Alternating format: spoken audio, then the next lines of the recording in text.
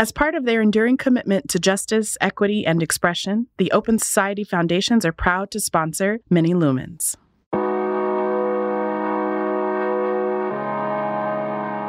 You're listening to Many Lumens, where we talk about and find meaning in the intersections of art, social change, and popular culture. I'm your host, Maori Karmael Holmes. For this episode, I'm joined by renowned painter Amy Sherald.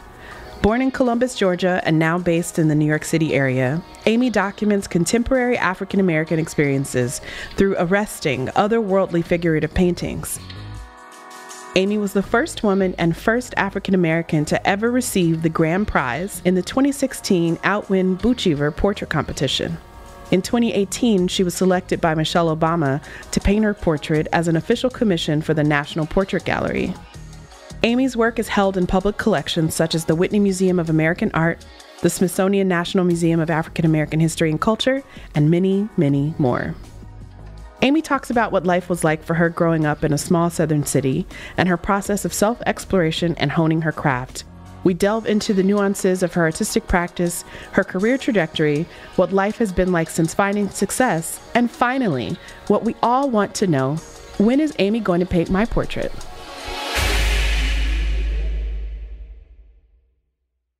I have been so wrong about a lot of people in my life. There are friends that I had who I swore were children of doctors, and they were not. And I think about who I thought you were when we met, and I did not think you were the child of a doctor when we were in our Arabic class. You were bald, pierced. It was the furthest thing from my mind, but you're like a real-life Huxtable. And I just wanted you to share a little bit about your family and where you came from. I was born in Columbus, Georgia, the daughter of Dr. Amos Percy Sherald III and Geraldine Sherald, who's born in Mobile, Alabama. My dad was a dentist and one of the first Black dentists in Columbus.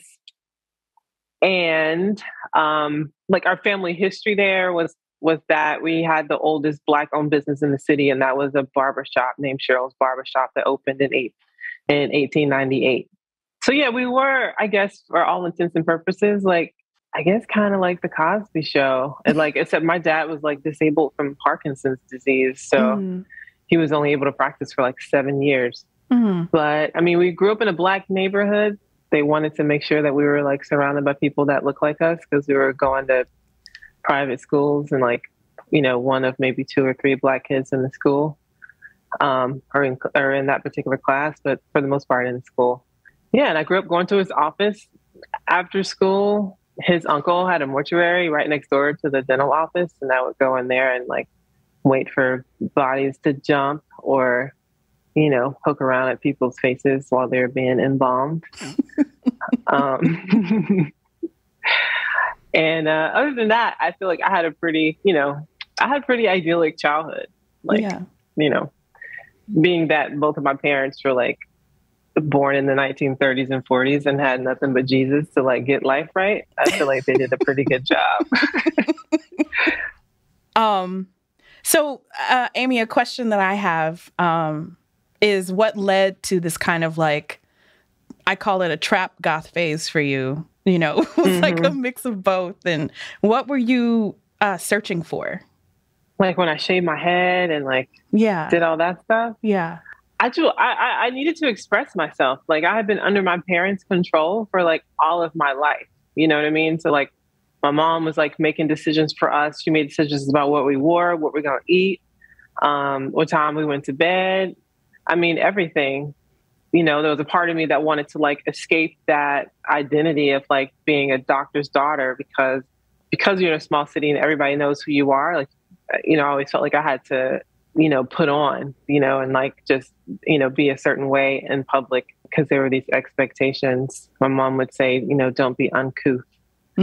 But I think that's also what I thought an artist was. I think at that time I was obsessed with Courtney Love or the grunge scene. And I feel like when I found that scene, I found my tribe of people at that point in my life.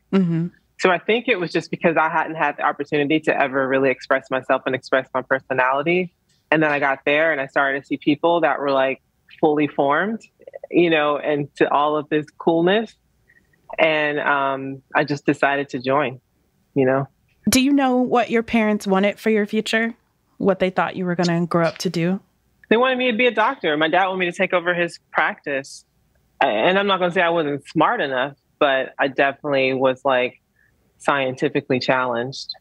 But yeah, ideally it would be like a brain surgeon or like something like that, which, had I stuck to it, I would be poor, I guess, because at this point I make more money than a brain surgeon. So I'm glad I stuck to my guns. Subtle flex.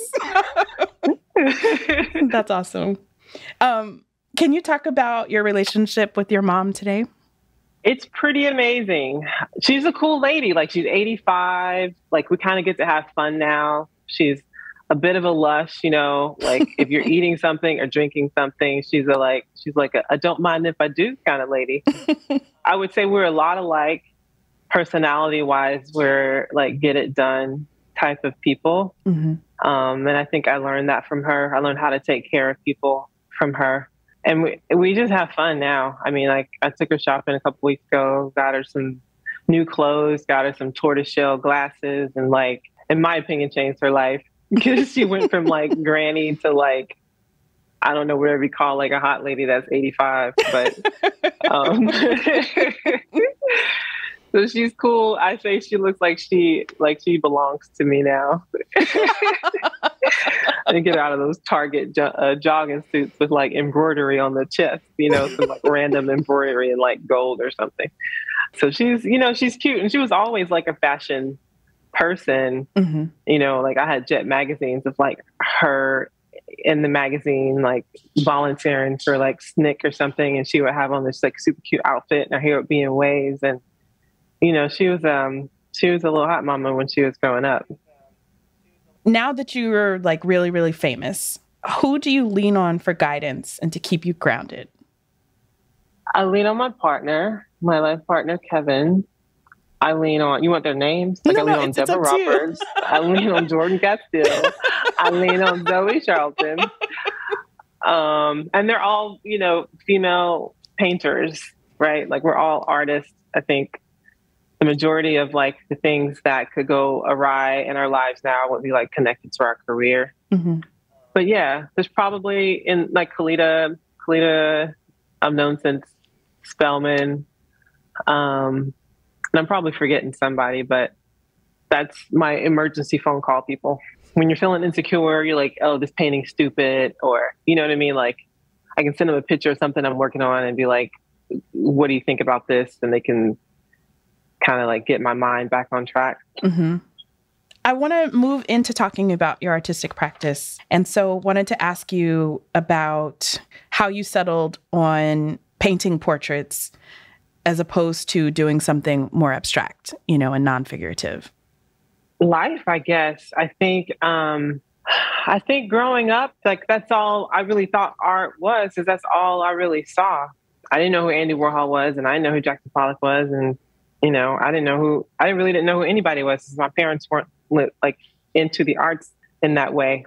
My dad was into jazz, and my mom, they would go see plays and stuff. But I mean, looking back, I think I'm drawn to people, and I'm saying that as an introvert. So when I say I'm drawn to people, I mean, like, I like to look at them, but I don't want to interact. And I think it's just fascinating. Like, I'm just fascinated with faces, and I'm fascinated with the human body. And like, when I didn't think that I was going to be able to make enough money to be an artist, I was going to be a medical illustrator. Mm-hmm. And I remember thinking like, wow, they make like $55,000 a year. That's a lot of money, So I think that's why, but it was just like a natural attraction. And maybe, if I was born in another decade, it wouldn't be like that, but that's the way it was for me as a 70s baby. Yeah. I was thinking, I found some like old photos that I have of you from Atlanta that are like, this previous style that you had, I guess, coming out of undergrad, where you painted these like... It was so bad. It wasn't bad, but I just wanted, a lot of these figures looked like you. And so I was curious, in this the current style that you're painting in, have you considered doing a self-portrait? I have. I just don't know. What's holding me back is like, I don't know what to wear. Because like so much of my work is about the clothes. I don't know what I want to wear and like how I want to present myself to the world. And that's what's holding me back. But I think at some point in the next 2 years, I will probably do a self-portrait and I'll call you to pick out my outfit. How about that? That's a deal. Perfect. What is the uniform of the moment? Overalls. Okay. And not just any overalls. Of course not. Khloe Kardashian Good American overalls. Oh, do you like her stuff? Yes. I mean, because I'm tall and all of her stuff is like high-waisted and it fits me perfectly. Interesting. Okay. I know. I didn't, when I first started purchasing from Good American, I didn't know it was her brand. But I mean, I didn't. And then somebody was like, "What? You buying Good American?" And I'm like, "What's wrong with that?" So it was Khloe Kardashian.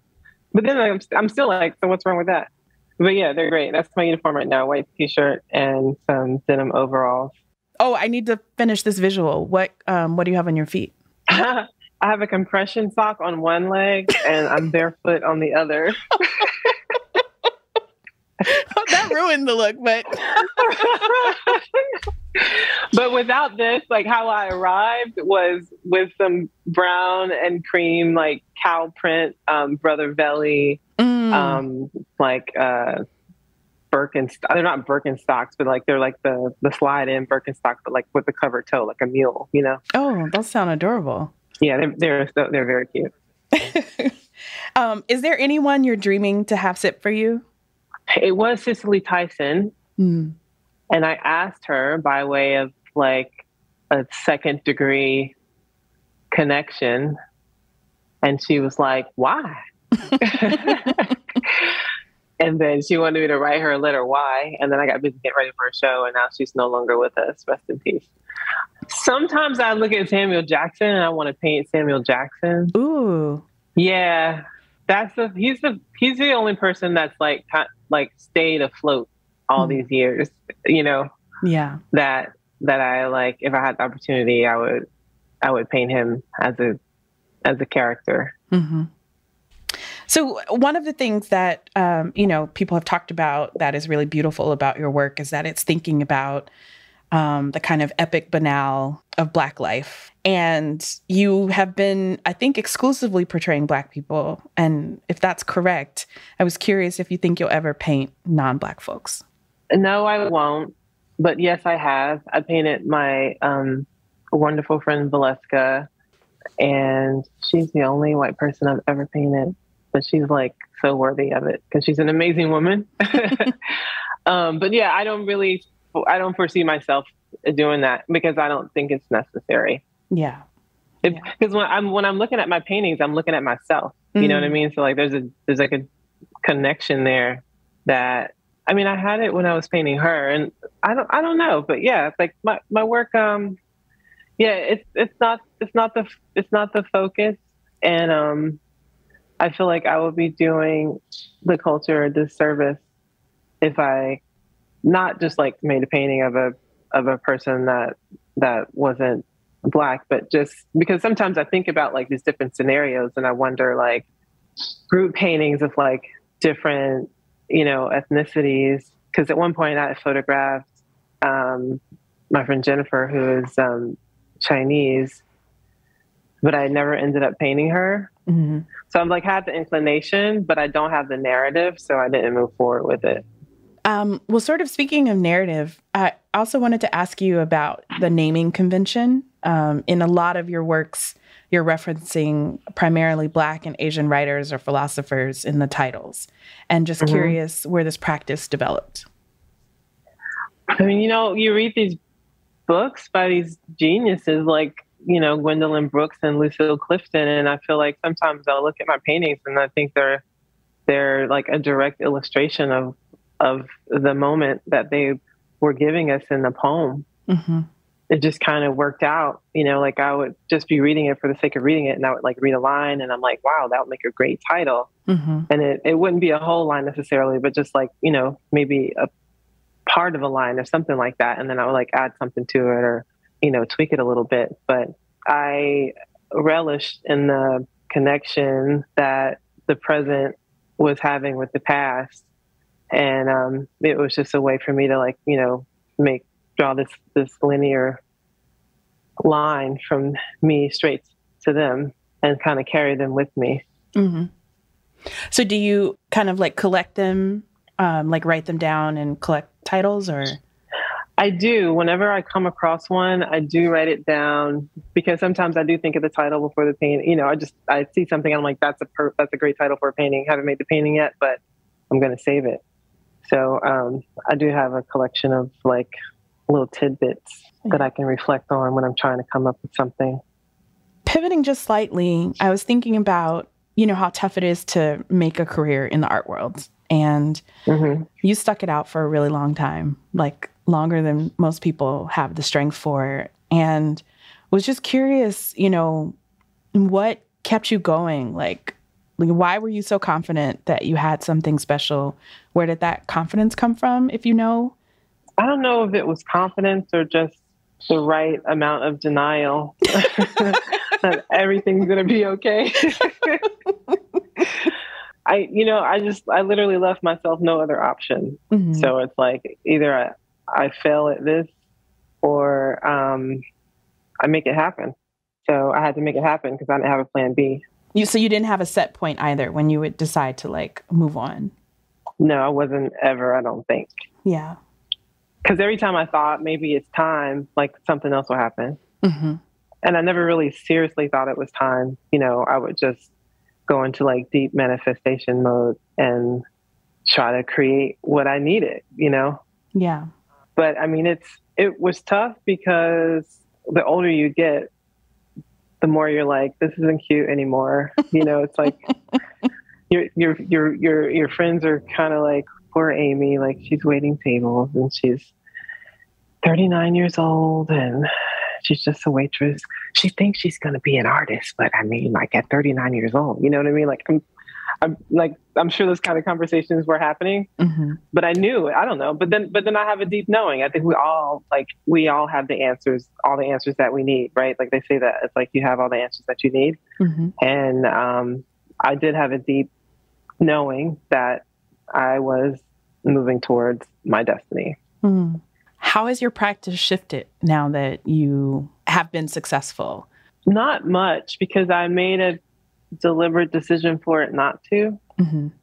So like really the only thing that changed is like I don't have to make my own stretchers anymore. I hired an extra assistant. That's it. Like I'm making bigger paintings now because I'm in a bigger space. But as far as like my production in general, like I only want to make 8 to 10 paintings like every year and a half, every 2 years. I'm not like I'm a slow painter, but I'm not prolific in that way because I like to take my time. I like to be with the work sometimes without working on it. But yeah, like honestly, like not a lot has changed because of that. I mean, like I said, I didn't want it to. Yeah. No, I respect that. And I can't imagine how hard that is at the same time, just sort of witnessing it from the outside. Yeah. I also know there's that moment where people around you change, even if you're trying not to. Yeah. I did. I like doubled down on like all the friends like yourself that I've known for, over 20 years. I was like, no new friends. These are my friends. And if I haven't known you for more than 10 years, then like, sorry. You know what I mean? I got like, because those are the people that, like no matter what, like you don't talk to them all the time, but they're going to show up. Yeah. When you need them. Yeah. So, and they're the people that are always going to tell you when you look stupid and tell you when you're great and you can believe them. Yeah. So I think that's the first thing I did was like clean house a little bit and claim those people and hold on to those people as like, and surround myself with them, like, as my circle. Is there room for magic in your art making? Absolutely. I guess that's why I don't really plan my shoots.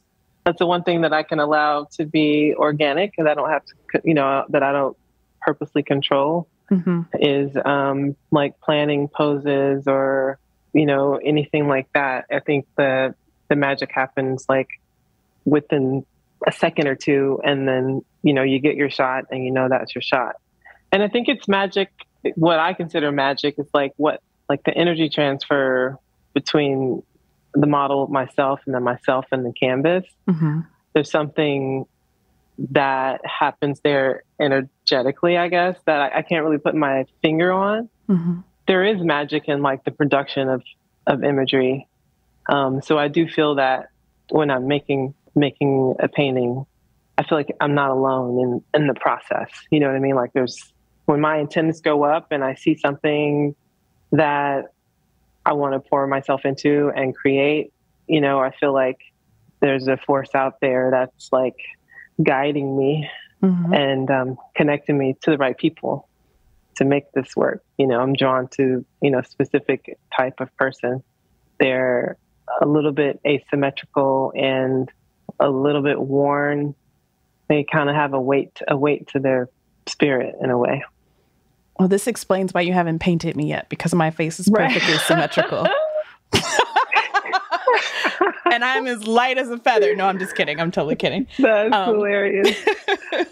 I was asking the question because I think about in film and theater, I've heard and experienced these kind of like otherworldly kind of metaphysical occurrences, in production, and heard about them with musicians as well. And so I was curious, like I've personally had the experience of like editing half awake and not remembering what I did and then coming back to something kind of brilliant. And I wasn't sure if you've ever had that experience. Like, have you been painting in kind of a fever dream or, not remembering a particular stroke and then been like, that was perfect? No, I haven't, but I had moments early on, like I was already in Baltimore and I was already out of grad school and I was,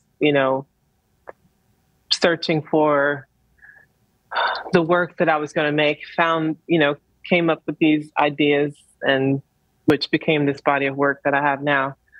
But I would have these moments where I would feel a flash of my future.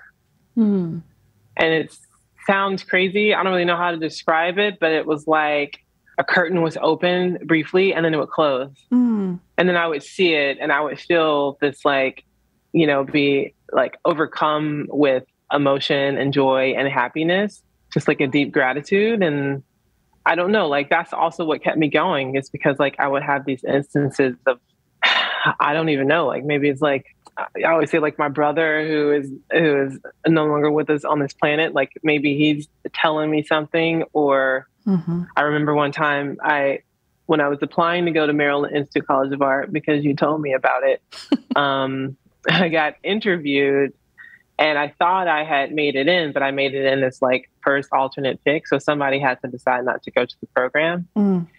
And I remember getting that news and walking into the bathroom in my apartment and looking in the mirror.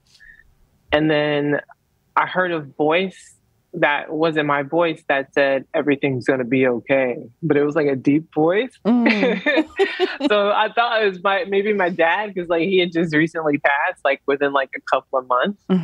But those are the kind of magical moments that have, like really carried me, like the days that I wanted to just like quit my life and just be a greeter at Walmart. Like it was those moments that really kept me like waking up and like just like pushing forward, I feel like there's something out there. If I can't believe in myself today, then like whatever that was is believing in me right now for me, Yeah. Thank you for sharing that. My last question of this section is just to ask you, is film in your future? Think about Steve McQueen and of course Warhol. I know you love Wes Anderson. I'm wondering if you've thought about making a film yourself. I have, but I am not confident enough to do it yet. And I think, I'm not sure if it's going to be stupid. So I just like not going to do it, But at some point, if it makes sense, I would like to do it. I just know it, like, film is really expensive. And at the time that I did have the balls to do it, I was talking to somebody about a budget and they're like, you need about $30,000. I'm like, well, that's not going to happen right now. So, because that's like a low budget, Yeah. But I mean, just short films though, like not necessarily a movie, but just like a short film, like 5 minutes, like short. Yeah. Like a film short, not a short film, a film short. Scene is a journal of film and visual culture focused on Black, Brown, and Indigenous communities globally. With essays, reviews, interviews, and more from critics, artists, and other luminaries of color, it's the publication Harper's Bazaar calls a must-read for anyone with a serious film interest. Subscribe at scene.blackstarfest.org. You're listening to Many Lumens. Now back to my conversation with Amy Sherald. I want to go back just a little bit and ask you what made you choose Clark Atlanta. It's not a school that I think of as being known for their visual art program, but I know you met some impactful mentors there like Arturo Lindsay. And I was just curious if you could talk about, why you chose it and about your time in Atlanta and how it shaped your work.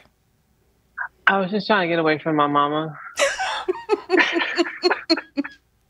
I was like, I just want to get out of Columbus, Georgia.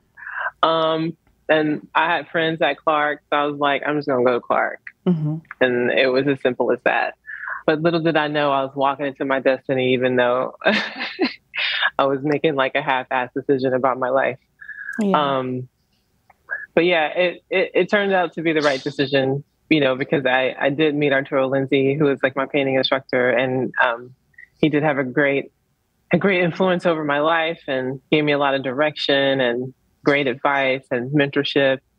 And he was like the first living artist that I ever met. So it was enthralling to see that and, to work for him and help him, assist him in making his work and putting it out in the world. I was able to live vicariously through him, and through those opportunities, I started to come into my own as like a painter and a thinker. And what about just Atlanta at the time, when I think about the mid to late 90s and the intersection of like Hotep and hip hop, and Hotep, Nag Champa. Exactly. Well, I mean, like, I was a bouncer during that time. So like, that's when the Olympics came, right? Mm-hmm. Atlanta was amazing then. It was like Club Kaya, it was Yin Yang. It was like a special place. I mean, like what I feel like when I talk about life in Atlanta at that time, I sound like I'm name dropping, but I'm like literally just like talking about a regular day where like you pay $8 to go to Club Velvet and you stand next to Biggie Smalls before he gets up on stage to perform, and there's like 40 people there. You know what I mean? Like, it was just the coolest city, and it's very different now. I don't relate to it in the same way, but it was an amazing time. Like, I don't know, like the people that I met there at that time, like working at the rim shop, that was crazy. This was Eric Sermon's rim shop, right? Right. And like that was the whole thing, and like being introduced to that world was interesting to say the least. Like, I don't want to like get into it because there's a lot of good stuff and a lot of bad stuff. Mm-hmm. Yeah, Atlanta was giving everybody life. Like, even like the drag scene, like going to Loretta's and watching drag shows, and grateful for like the waitresses at the IHOP that will like give us free food, because we were in there every day, like 3 times a day, because we didn't have any money. Yeah. Just everybody was just like in their element, doing their thing, like living their best life. And it was like no big deal. You know what I mean? It was a cool time. So I want to ask, what made you choose MICA for grad school? You did, Mary. I didn't make you choose it. I told you about it. You did make me choose it. You're like, this is what you need to do. Listen to me. I'm a Torian and I know what you need. And I'm like, yes, ma'am. And I applied. And I ended up going to Micah. I would have never ended up there. Like, I don't know where I would have ended up, but Micah was like the perfect suggestion. But what was attractive to you about it? You know, like, I mean, Mary, my life has been so half-assed. Like, what was attractive to me about it was the fact that the deadline was March 1st and not January. I mean, I needed time to make the work to get into the school, you know? Yeah. And that's the funny part. It's like, I didn't even try a lot. I mean, like, I wanted to be an artist, but I was just like, la, la, la, la, la, moving through my life. Do, do, do, do, do. I'm going to go to Micah. You know what I mean? And it's just ignorance is bliss. Yeah. Because I would have never applied there had I known, like, had I seen the work of the artists that were there, I would have never applied. But I'm like, I'm the bomb and I'm going to go to grad school. But yeah, it was that random. But, you know, we're all guided by something. So it all worked out in the end. Yeah. How did being in school, you know, and doing an MFA transform your practice? It's really when I got in touch with like my, you know, intellectual acumen and like being introduced to philosophy and things like that I somehow missed in college. You know, my father had recently passed and like trying to recommit myself to like Christianity at like the age of 30 and then being like, this is not working for me. I mean, discovering like Nietzsche and like, you know, like I was really into just like opening up books and like deep diving into like so much information. I just, you know, I was voracious. And I think I heard you say this, maybe either you or Zadie Smith, but the more words you have, the bigger your ability to be able to like dissect things in life. And, you know, to me, like that's part of like my creative process. Like I don't start a painting with words, but I fill my brain up with like all this stuff and somehow it finds its way and it starts to make sense. And it finds its way into the work. I don't know if that was me, but I love that you think it was. Yeah, it was. I think it was you, but because you were talking about going back to school. Okay. You wanted to like go back for a degree, and you said something about like needing more, like not needing more words, but you just wanted more words. You know what I mean? Like you wanted to learn more. But I might be making that up. Who knows? It's possible. It's so possible. Can you talk about how Baltimore, you know, being there, what impact that had on you? It was my introduction to myself. You know, like my first time living outside of Georgia, my first time like not living in a city that had a lot of Black wealth. You know, all of that coupled with going to grad school, I just really grew up really fast. And I think it really made me into like a fully formed human.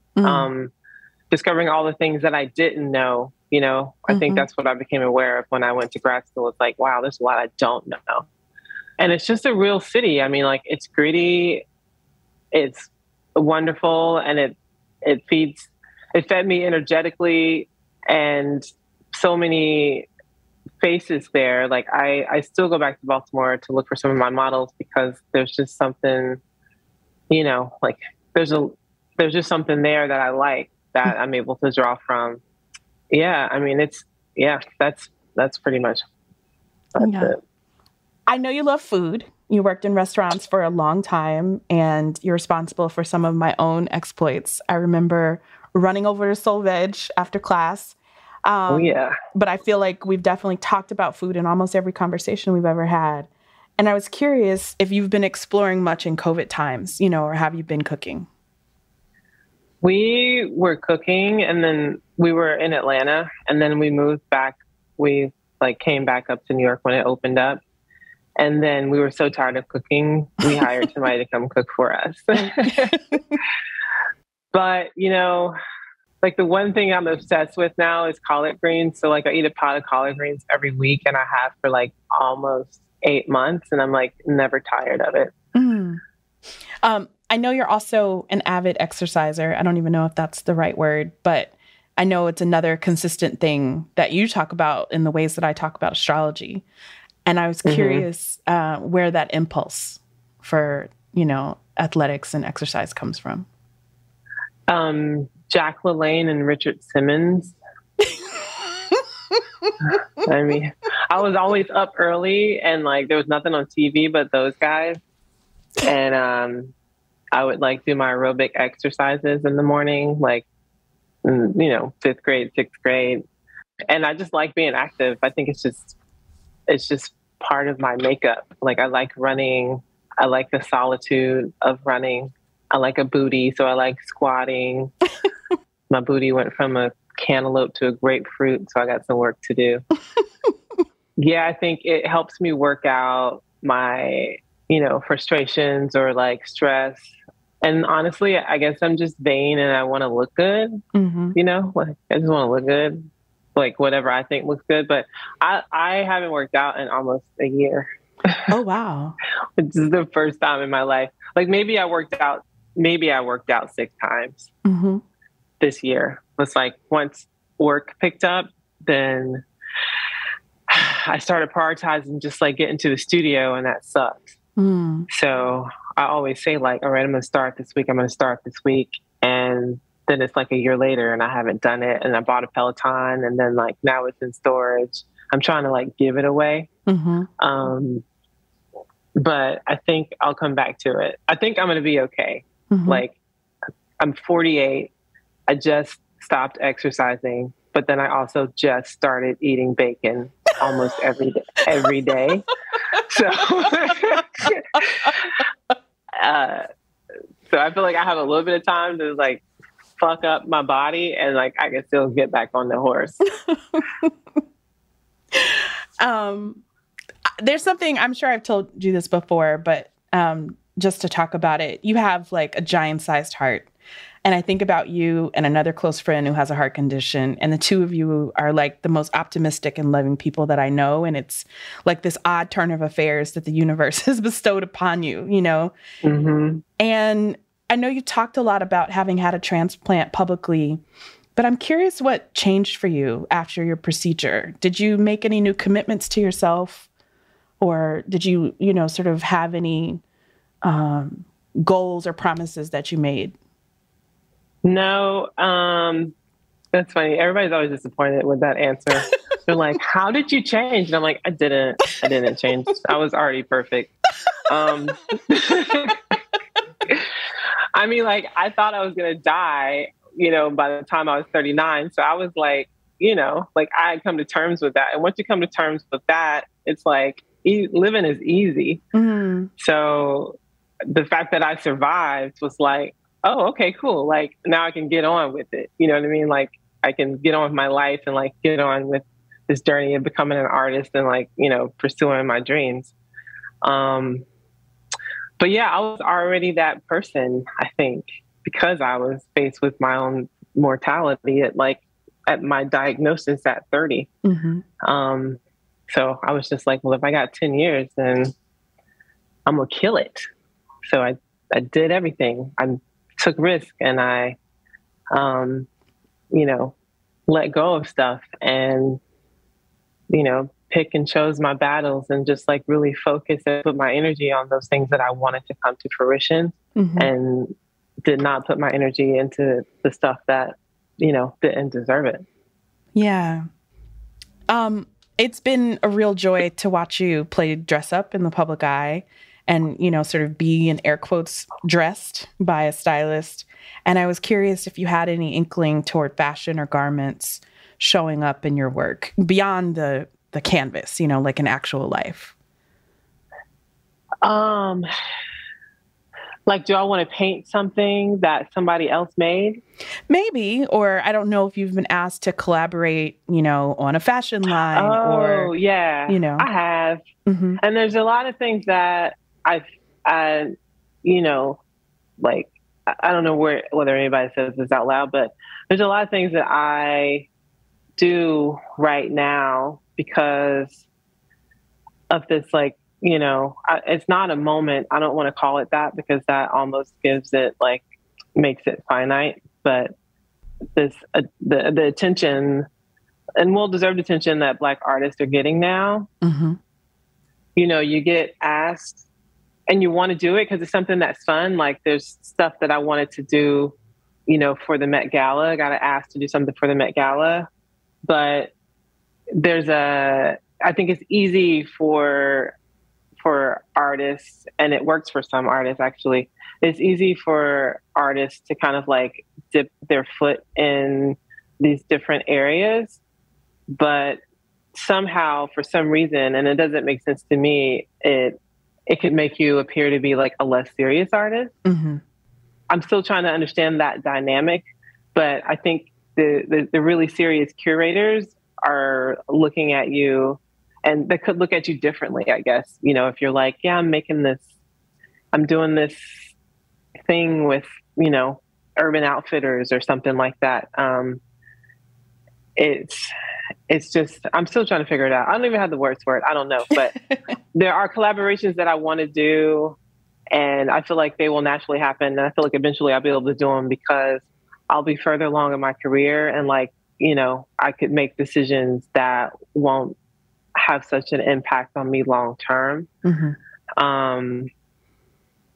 Like I really want to do something with Tom Brown. I really would love to. I think he's the main person because his work really resonates with me because I feel like his people are my people. Like when he dresses his models, my people are the same kind of people. Yeah. But I haven't had a lot of time to think about that.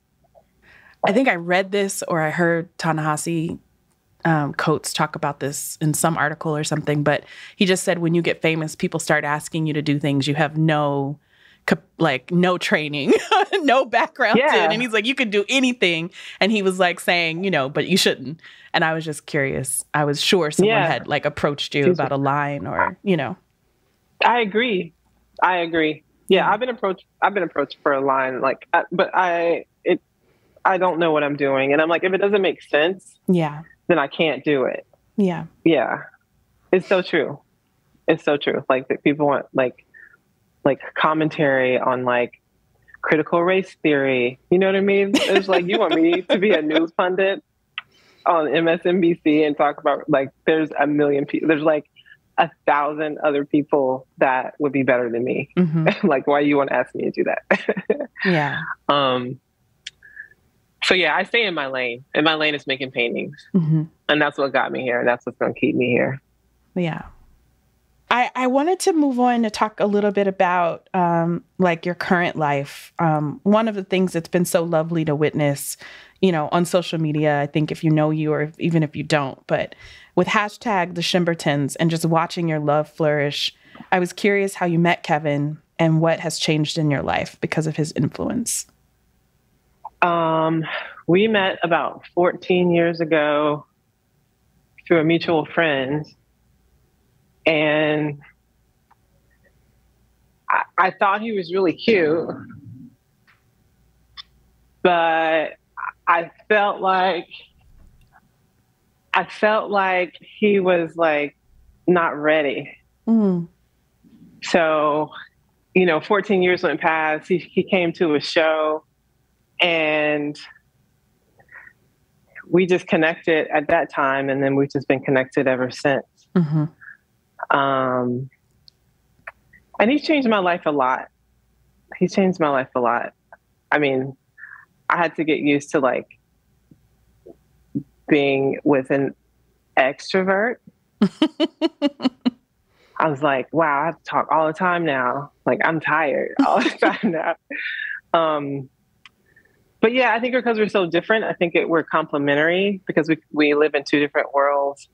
And it sounds crazy, but I'm fascinated with his world and what he does and like, you know, banks and hedge funds and all that. And then he has a foot in my world, you know, and had a foot in my world before he met me. So I felt like we had an understanding, you know, like I didn't have to explain myself to him. You know what I mean? Like I dated guys that didn't know anything about art, and like that's just really hard to do.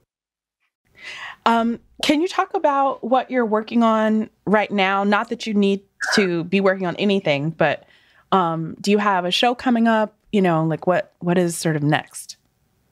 I do have a show coming up in London at Hauser and Wirth in October. It's going to open the week of Freeze, and that's what my focus is now. So that's what I'll be doing until August. And then I'll start day drinking once the work ships. You and your mother. I love it. Yes, me and my mama. Do you think you'll ever return to the South? Like, is that a desire of yours to live in Georgia? Yep, I will. For sure. I don't want to raise a kid up here. And if we have a family, I think the South is like the easiest place to do it. That was my next question, was what you wanted to conquer next. Was there, you know, buying a house or having kids? Is that on the horizon? I bought a house already. Like I bought my first condo. Oh, okay. And now I'm waiting. Like we've gone through a home study and we're in the process of like looking for a child to adopt that's like between the age of like 3 and 12. So if anybody knows any pregnant teenagers, I'm kidding. So like that's the next thing I want to conquer is like becoming a mom. Yeah. Yeah. And I was okay not having kids.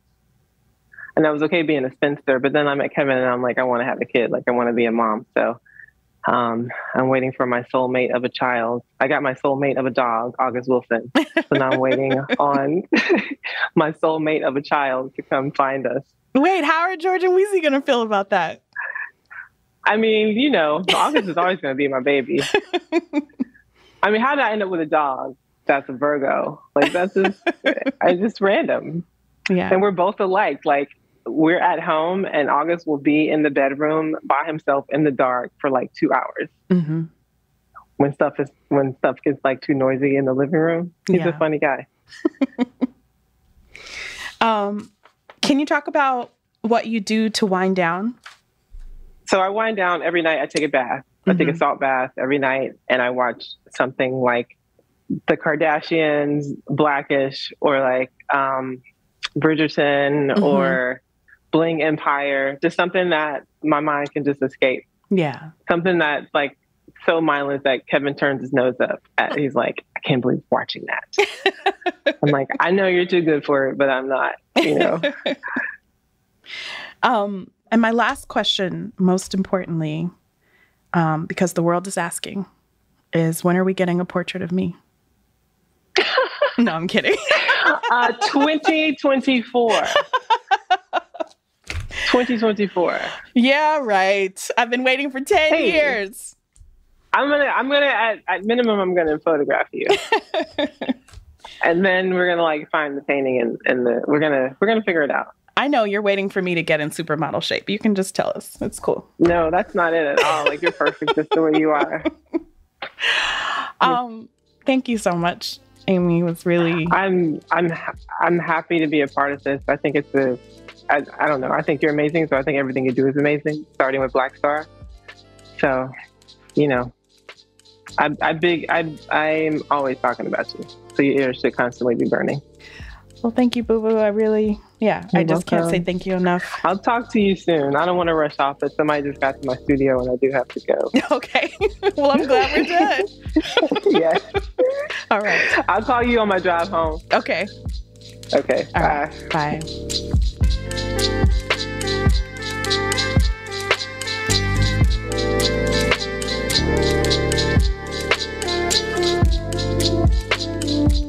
You can find Amy on Instagram at @asherald and see her incredible work at amysherald.com. This season of Many Lumens is brought to you by Open Society Foundations. It is produced by BlackStar Projects in partnership with Row Home Productions. The host and executive producer of Many Lumens is me, Maori Karmael Holmes. This episode was produced by Alex Lewis and Dallas Taylor. Associate producers are Irit Reinheimer and Farah Rahaman. Managing producer is Alex Lewis. Executive editor is John Myers. Our music supervisor is David Little Dave Adams, BlackStar's Music and Cinema Fellow, supported by the Pop Culture Collaborative. Our theme song was composed by Vijay Mohan and remixed by Little Dave. This episode features music by Ian. Sending you light, and see you next time.